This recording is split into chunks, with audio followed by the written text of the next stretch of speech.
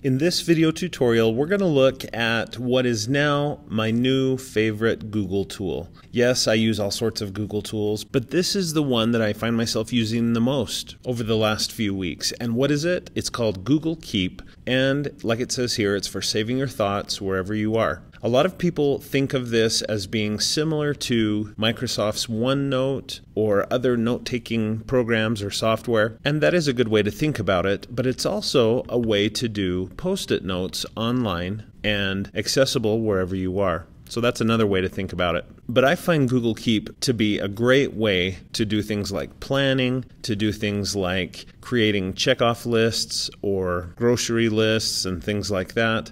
I find myself using it for all sorts of things, and it's been a great way to declutter a little bit and put all of my thoughts and ideas into one online location instead of on papers all over my desk and scattered all over the place. So let's take a look at this Google Keep. Now, you probably already know that if you go to google.com and sign into your free account that you can get, that there is this symbol here, the Google Apps symbol. If you click on it, you can click down here on More, and it gives you even more apps and other tools from Google. But you'll notice that right there is Google Keep. So that's one way to access Google Keep. When you click on it, it should take you to something that looks somewhat like this. And it welcomes you with this message, typically saying that they want you to install the Google Keep Chrome extension that will add a little symbol here at the top that helps you save things from the web. And it will also help you get back to Google Keep quickly and conveniently. I'm not going to cover that extension in this tutorial, but Google wants to advertise that for you. I'm just going to click Got It. And let's look now at Google Keep and the layout that we have here and how it works. Basically, Google Keep is set up to help you create notes and reminders. For notes, you simply go over here where it says take a note, you click and start typing. So let's say I've been asked to create a new class for the upcoming school year. And let's say it's a creative writing course. So I can just start typing in ideas of what I could do, what my syllabus might be, what the different units in the course might be. Okay, so I'm starting to jot down some basic ideas of what the class might cover. And I can just continue to type and to add content here in this note. Now, notice that it just skipped over title. If I want to title this note, I can just click on title and write Thoughts on Creative Writing Course. Okay, so I can title it that way and continue to type in the notes that I want to put there. Okay, so that's as simple as it is to create notes in Google Keep. But notice across the bottom there are some other options that you have to add some richness to your notes. For one thing, I could remind myself about this note. So let's say tomorrow I want to be reminded about this note and maybe hopefully work on it a little bit more. Next, notice that you can add a collaborator, and this is pretty exciting. I could put in a person's name, a person's email address here, save it, and we could collaborate on this note and work on it together. Next, we have some color coding that we can do. So I could say, okay, anything to do with courses, I could put in turquoise, or I could put in red, or whatever it might be. And then anything maybe related to student projects, I could put in green. Just whatever you want to do, you can color code these notes to make it easier for your eyes to go where they need to go to see what you're looking for.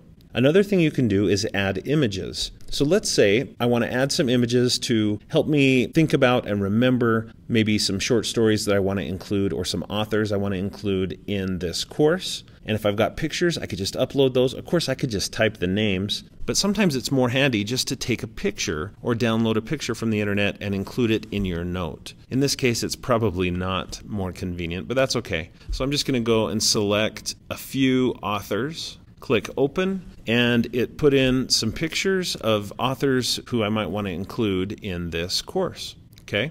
Now, there is a Google Keep app for iPads, there's one for iPhones and for Android as well. And so I have the Google Keep app on my cell phone, which makes it very convenient to just snap a photo with my phone, and in Google Keep, it'll attach it in to any note that I want to put it with. So that's a really powerful feature, in my opinion, to include photos or images with the notes that I take. If I don't really need this note anymore, I can just archive it with the click of a button. And then here in More, there are some other important options. We have Delete Note, Add Label, which is pretty exciting. I'm going to go ahead and do that. I'll click Add Label, and I'll call this Course Development.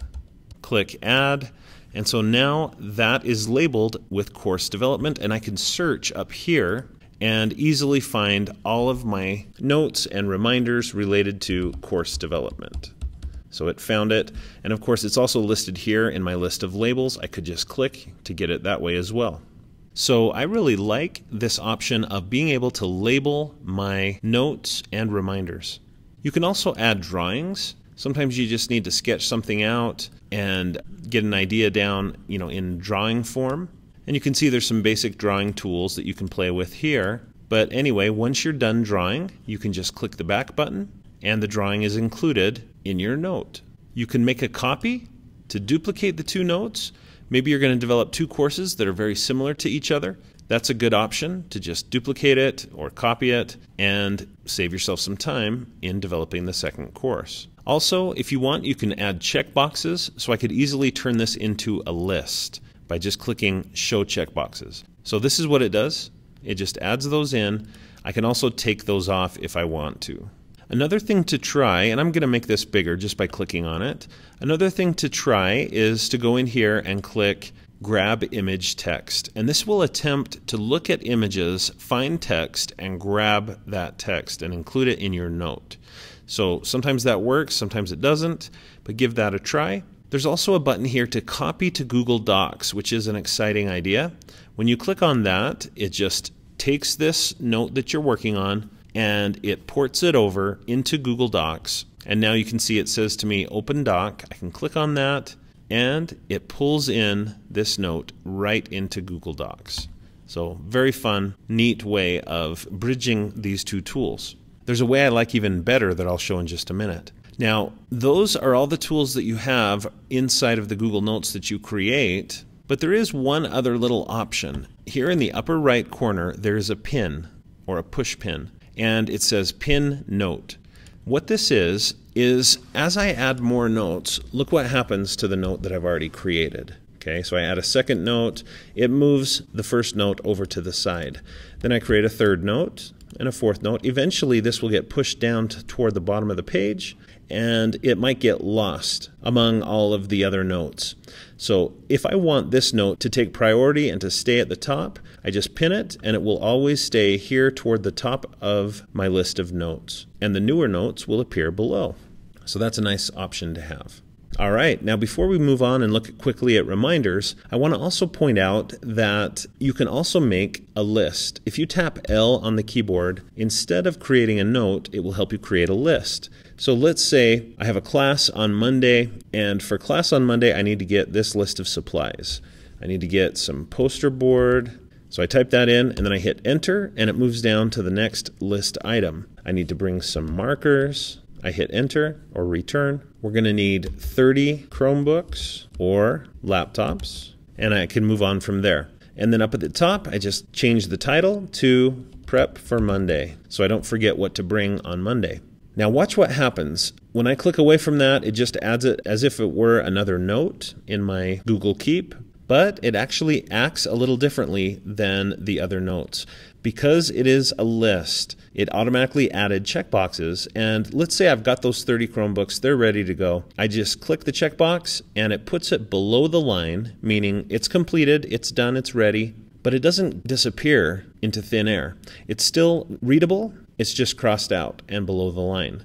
Then later I can go in and get markers, and those are moved down below the line as well. Now this is really nice, especially because Google Keep works well on many mobile phones as well as iPads and other devices. So you can check these off on the go. Now also one other thing to notice it's added that label, the course development label, to all of these additional notes that I added. If I didn't want that, I can go down and change labels and uncheck course development and take that out.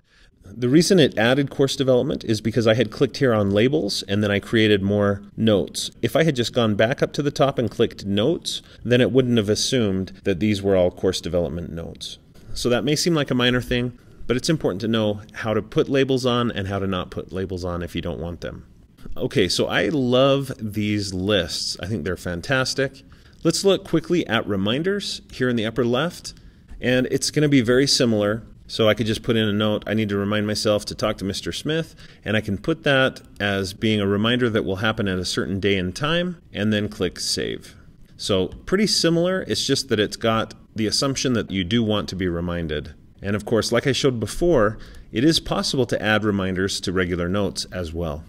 So I think Google Keep has a lot of possibilities, especially for organizing your thoughts, doing planning, and things like that. And it would also be helpful for students to start pulling together resources for a paper or thoughts on essays that they're preparing to write. It's a great way to do brainstorming, to track things, to plan. But there is one more feature that I really love. Let's say you're in Google Drive, or more specifically in Google Docs, and you're working on a document. Typing away, working on a document, and you say to yourself, I wish I had that bit of information that I stored in Google Keep 2 months ago, or a week ago, or whatever it might be. Notice what you can do. You can just go up here to Tools and look at what there is here. There's the Keep Notepad. You select that, and it brings in all of your notes that you've saved in Google Keep. The ones that you've pinned are there at the top. So now I can just click and drag and drop that information into Google Docs. You can also click here and click Add to Document, and it's also possible to grab individual elements from the notes that you've created. So I could just bring in the drawing, I could just bring in the photos. There's a lot of different possibilities there. Okay, I can bring in even my list if I would like to. There it is, there's my list. So for me, this takes Google Keep to the next level and makes it so much more useful for me, because I know that whatever notes I take and put into Google Keep, I will have access to in my Google Drive, in Google Docs, and the other Google tools. So like I said at the beginning, this is one of my new favorite Google tools. I've used it every day since I've learned about it, and it has really made my life a lot easier. So I hope you enjoy using it. Thanks for watching this video. I hope you enjoyed it, and I hope that you'll consider following me on some of my social media platforms such as Pinterest, Facebook, and Twitter. And please do subscribe to my YouTube channel for more videos about technology for teachers and students, and watch for a new video at least every Monday.